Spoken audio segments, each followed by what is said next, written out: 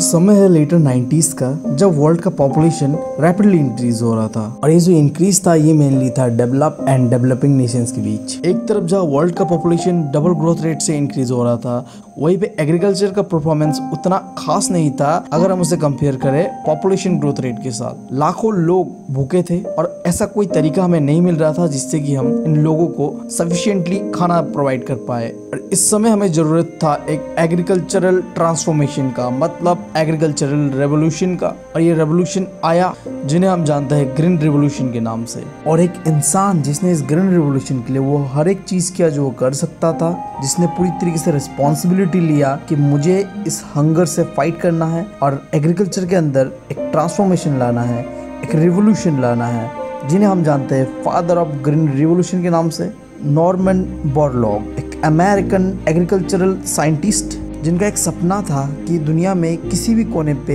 कोई भूख के कारण ना मरे। और इस जर्नी का शुरुआत किया उन्होंने मेक्सिको से, फिर आए वो इंडिया और पाकिस्तान, और फिर रेस्ट ऑफ द वर्ल्ड पे इस ग्रीन रिवोल्यूशन को फैलाया। और आज जितने भी कंट्रीज पे ग्रीन रिवोल्यूशन सक्सेसफुली हुआ, वह एग्रीकल्चरल प्रोडक्शन रैपिडली इंक्रीज हुआ, जिससे कि सारे कंट्रीज ने अपना फूड सिक्योरिटी को अचीव किया और ये कंफर्म किया कि किसी भी कंट्री के अंदर में कोई भूखा ना सोए। तो यार चलिए अब समझते हैं क्या है ये ग्रीन रिवोल्यूशन जिसने एग्रीकल्चरल प्रोडक्शन को इतना रैपिडली इंक्रीज कर दिया। तो green revolution refers to a process of increasing the productivity and the production of agriculture with the help of modern tools and the techniques. मतलब हमने ग्रीन रिवोल्यूशन के अंदर में अपने एग्रीकल्चरल प्रोडक्शन और प्रोडक्टिविटी को बढ़ाने के लिए मॉडर्न टूल्स एंड टेक्निक्स का इस्तेमाल किया। अब ऐसा क्या टूल्स एंड टेक्निक्स का इस्तेमाल किया जिससे कि प्रोडक्शन इतना बढ़ गया? तो ऐसा क्या फीचर्स था ग्रीन रिवोल्यूशन के अंदर में जिसके वजह से एग्रीकल्चरल प्रोडक्शन इतना रैपिडली इंक्रीज हुआ?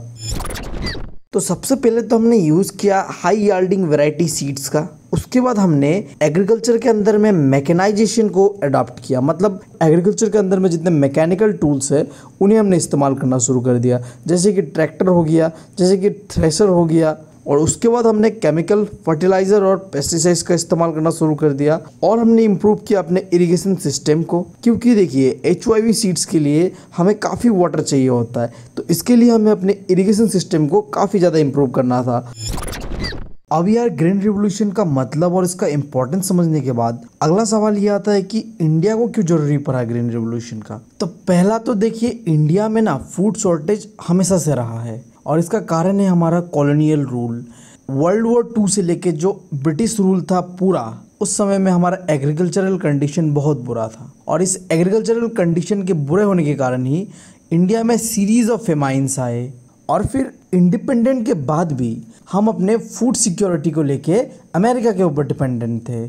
और उसके बाद जो हमारा पॉपुलेशन था वो रैपिडली ग्रो हो रहा था और कोई पॉसिबल वे नहीं दिखाई पड़ रहा था हमें कि हम अपने इंक्रीजिंग पॉपुलेशन को कैसे खिलाएं। तो इसके लिए ज़रूरी था हमें एक ट्रांसफॉर्मेशन इन एग्रीकल्चर। और उसके बाद इंडिपेंडेंट के बाद से ही इंडिया के जो पॉलिसी मेकर्स थे उन्होंने टोटली इग्नोर कर दिया इम्पोर्टेंस ऑफ एग्रीकल्चर। अब देखिए, इसका काफ़ी नेगेटिव इम्पैक्ट पड़ा था इंडिया के ऊपर, क्योंकि इंडिया का जो इकोनॉमी है वो पूरी तरीके से एग्रीकल्चर बेस्ड इकोनॉमी है। और अगर आप इस चीज़ को इग्नोर करते हैं तो इसका क्या इम्पैक्ट होगा आपके ऊपर, आप तो समझ गए होंगे।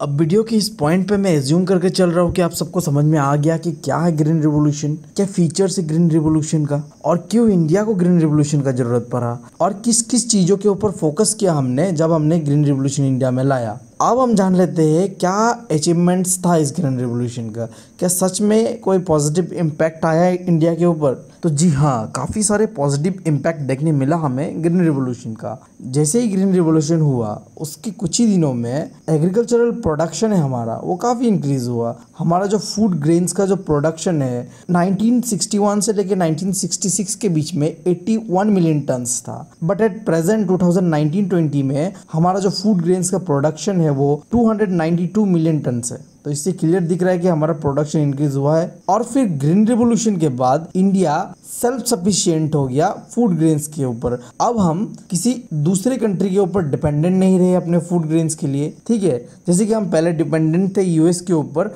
जितना भी हमें फूड ग्रेन चाहिए होता था हम यूएस से मंगाते थे, बट अभी ऐसा नहीं है। तो अब इंडिया ने ट्रांसफॉर्म किया अपने आप को एक स्टार्विंग नेशन से एक एक्सपोर्टर ऑफ फूड ग्रेन। मतलब हम क्या करने लगे, अब पहले तो हमारे पास था नहीं फूड ग्रेन, हम दूसरों से मंगाते थे, बट अभी हम दूसरों को देते हैं, समझ रहे हैं ना। यहाँ पे कुछ रिसेंट के केस ही थे जब कोरोना वायरस के कारण हमने फूड ग्रेन्स अफगानिस्तान को दिया, मलेशिया को दिया और काफ़ी अफ्रीकन कंट्रीज को भी दिया। तो इससे क्लियर शो कर रहा है कि हम एक एक्सपोर्टर भी बन चुके हैं। उसके बाद ग्रीन रिवोल्यूशन की वजह से फार्मर्स के बीच काफ़ी प्रॉस्पेरिटी आई, क्योंकि एग्रीकल्चर इस समय क्या बन चुका है, एक प्रॉफिटेबल ऑक्यूपेशन बन चुका है, मतलब एक प्रॉफिटेबल बिजनेस बन चुका है। और इस चीज़ के वजह से जो फार्मर्स है उनका लिविंग स्टैंडर्ड भी काफ़ी इंप्रूव हुआ। बट ये काफ़ी डिबेटेबल चीज़ है कि क्या सच में एग्रीकल्चर एक प्रॉफिटेबल बिजनेस है।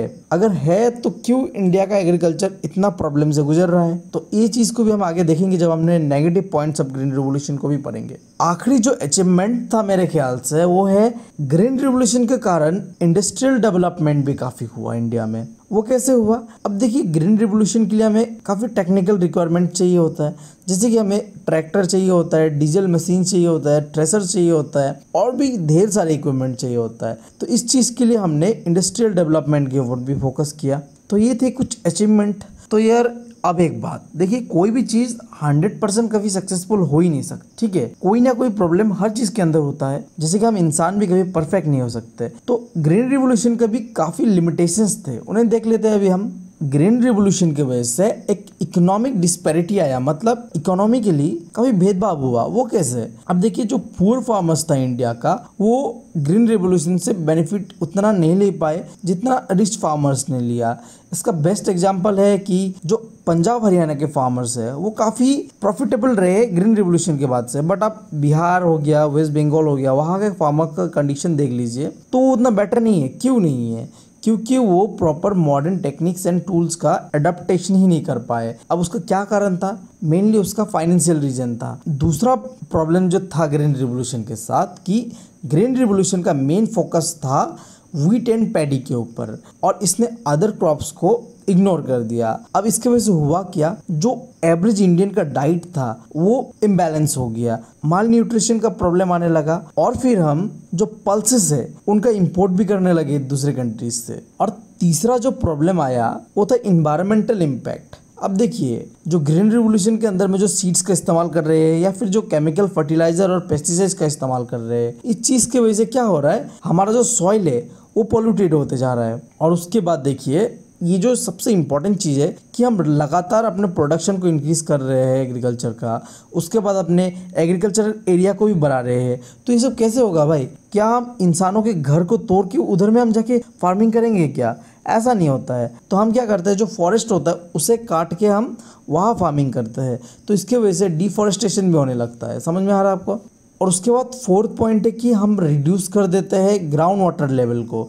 वो कैसे, अब HYB सीड्स के साथ प्रॉब्लम ये है कि एग्रीकल्चरल प्रोसेस में ये काफ़ी ज़्यादा वाटर सप्लाई लेता है, ठीक है। तो इसके कारण क्या होता है, जो ग्राउंड वाटर लेवल है वो रिड्यूस होने लगता है। और अब आखिरी लिमिटेशंस के बारे में जान लेते हैं, अनएम्प्लॉयमेंट, ठीक है। अब ये काफ़ी डिबेटेबल टॉपिक है। काफ़ी इकोनॉमिस्ट मानते हैं कि ग्रीन रिवोल्यूशन के कारण एम्प्लॉयमेंट जनरेट हुआ और काफ़ी मानते हैं कि ग्रीन रिवोल्यूशन से बेरोजगारी भी आई, ठीक है। अब दोनों ही एक तरफ से सही है। वो कैसे, अब देखिए जितने भी फार्मर्स थे, पुअर फार्मर्स थे जो कि खुद से एग्रीकल्चर करता था, ठीक है, उनके लिए तो एग्रीकल्चर एक लॉस रहा, ठीक है, क्योंकि वो अनएजुकेटेड थे, ठीक है। इसके वजह से जो मॉडर्न टेक्निक्स है उन्हें वो प्रॉपरली इम्प्लीमेंट नहीं कर पाए। बट जो लेबर होता है वो क्या है, वेजेस पे काम करता था, तो उनको एग्रीकल्चर से एम्प्लॉयमेंट मिला जरूर, बट जो फार्मर्स थे वो अनएम्प्लॉयड रह गए, ठीक है। तो यही डिफरेंस है। अब यार आपसे एक सवाल, आप मुझे बताओ कि father of green revolution in India कौन है। आप गूगल कर सकते हो, सीधा कमेंट्स में जाओ और मुझे बताओ इसका आंसर, ठीक है। और आखिर में अगर हम अब ग्रीन रिवोल्यूशन को कंक्लूड करें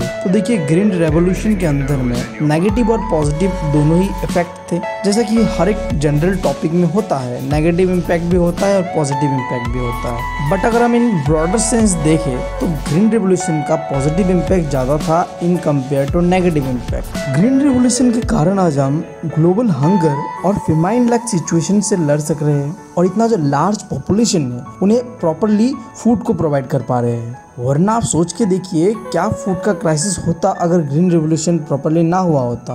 और अगर हम इंडिया के कंटेक्स्ट पे बात करें तो देखिए ग्रीन रेवोल्यूशन और बेटर हो सकता था, बट पॉलिटिकल विल की वजह से ये इतना प्रॉपरली इम्प्लीमेंट नहीं हो पाया हमारे पास। और दूसरा चीज़ है कि हमारे जो फार्मर्स है वो भी काफ़ी हद तक कैपेबल नहीं थे प्रॉपर चीज़ों का अडेप्टेशन के लिए, जिसके वजह से ग्रीन रेवोल्यूशन इंडिया के कंटेक्स्ट पे उतना खास नहीं था। फिर भी इंडिया को इस ग्रीन रेवोल्यूशन ने काफ़ी ज़्यादा ट्रांसफॉर्म कर दिया। अब सोच के देखिए, जो कंट्री एक समय फूड ग्रेन्स के लिए दूसरी कंट्रीज के ऊपर डिपेंड रहता था, आज वो कंट्री दूसरी कंट्रीज को फूड सप्लाई कर रहा है। तो इसका मतलब क्या है, कुछ तो इम्प्रूवमेंट आया है हमारे इंडिया में भी। अब यार आखिरी एक टॉपिक रह गया है जो कि है second green revolution in India. अब देखिए इस टॉपिक के ऊपर मैं तभी वीडियो बनाऊंगा अगर आप 20 लाइक्स करें इस वीडियो में और 10 कमेंट्स करें, क्योंकि देखिए वीडियो बनाने में काफ़ी मेहनत लगता है, बट अगर व्यूज़ नहीं आते हैं तो मुझे भी अच्छा नहीं लगता है। तो ये आपका रिस्पॉन्सिबिलिटी है कि आप वीडियो को शेयर कीजिए ज़्यादा से ज़्यादा और लाइक और कमेंट कीजिए, जिससे कि मुझे मिले मोटिवेशन और मैं ऐसे ही वीडियो आपके लिए बनाता रहूँ। दुनिया का झोल समझते लौड़े लग गए, लोगों के चुतियापों से लौड़े लग गए। प्यार भी सोचा था कि होगी चैन सुकून की नैन, उसके लौड़ों के चक्कर में मेरे लौड़े लग गए।